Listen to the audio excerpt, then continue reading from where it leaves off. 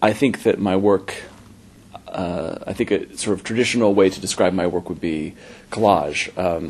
It works like collage on a number of different levels, both on a narrative level and on a formal level, in that it is an accumulation of materials coming together to create a more complicated whole. And yet I'm interested in sort of preserving all of those layers in their primary forms as well, so that you have this kind of cross-pollination between the source material and what I ultimately make from these different variables that I wrote together. I found with shorter subjects, I'm able to draw people into the films, and I found that with the syncopated subtitles, that people tend to fall into the work and are more inclined to watch it serially, and that goes back to this idea of the layers in the sense that these films are meant to be viewed multiple times. And I think that by preserving all these layers, both visually and formally and further conceptually, that there is something to unpack as you watch these things serially, and that a first glance through the film isn't enough, and that there is further material to be had as you watch these things over and over. We take in so many stories and so much information, and yet very little of it remains. And sometimes there are obvious reasons why a particular story or an anecdote sticks with us and that we recall forever and becomes part of our own kind of interior structure that we use in terms of how we define ourselves. You know, we are ultimately collages of our own in terms of an interior sense of the stories that we've used as building blocks to kind of create our own sense of character and to mark our own selves.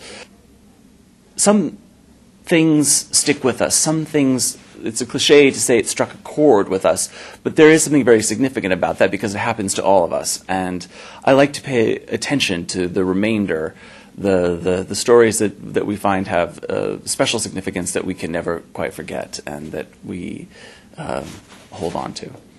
I think all artwork really ultimately has an autobiographical quality. Certainly these are stories that have had significance to me, but for example in Garland 1 there's a film called Anne, and it is specifically about the death of my mother, and yet loss and death of, very often they're very broad subjects as well, and so it's by referring to the personal I can actually speak more easily about the universal subjects that we all share and have a kind of connection to. The story of a fair, ultimately, it takes a very particular form on the west coast of the United States, where I'm from, this very colorful, kind of ridiculous carnival, really, with lots of bright lights and balloons. And its form was probably sort of solidified where I'm from in the 1940s or the 50s or the 60s. It looks a bit like that era.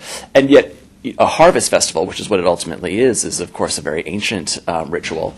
And I'm interested it was a perfect subject for me in that sense too, that it was an event, this fair itself, that is contemporary. I mean, they're ongoing. They happen every autumn. It was part of my history. It was something that my family participated in when I was a child. And also, it relates to our most kind of ancient traditions, at least European traditions of a celebration at when the harvest comes in, and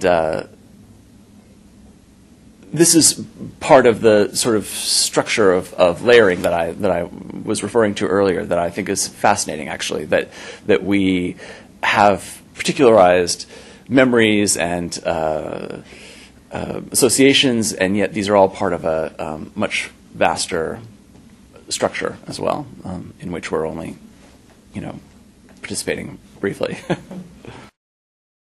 Quite simply, there's a limited number of words that can appear on the frame at any given time. And so when you are starting, I would write a story, which was long and convoluted, and I would have to serially cut down and edit and refine and condense and condense and condense until I was able to make the story make sense in this very almost poetic structure of a very syncopated thoughts or phrases which are strung together. And I became very fond of this process of editing and condensing to get toward the core of what it was that I was trying to, really the essentials, or the bones of what it was that maybe attracted me to these narratives in the first place.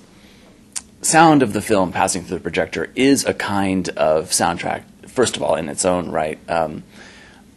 Some of us share a memory of having heard that in the past. It was certainly something that I shared, and it was one of my attractions to this type of cinema, because it was how I learned the stories of my own family. We would gather together in the living room. My grandfather was an avid amateur filmmaker, and it was fascinating to see and be able to believe and enter into the past as a child through the films of my family, that I could suddenly see my mother as a young girl, and we really do enter into and believe film. And I love that simple magic that it produces, that even though we can see the mechanism and we can see that it's merely a series of images passing through this machine, we believe that images live on the screen. We're both conditioned to that, and it is something quite unique, I think, and powerful in film.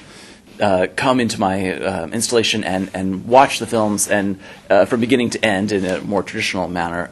But at the same time, I don't think it's an invalid experience of the work to come in and glance at the film and see these two projections side by side, because I actually think that there's a type of image that I'm after, and again, a particular palette, and I think that you can construct your own sort of movie by editing the two screens together in your own mind, a bit in the way that we all become montages with our remote control on our televisions. I love the movies that people make because I think it's such a common practice. People love to sit in front of a screen, and they find the programs inane, but they love to sort of scroll through the channels and kind of construct their own movie and see a bit of this and a bit of that. I think we've all become montagists in our own way, and so I encourage you to do that with my films as well, so that they can go on and have another life beyond the one that I've given to them.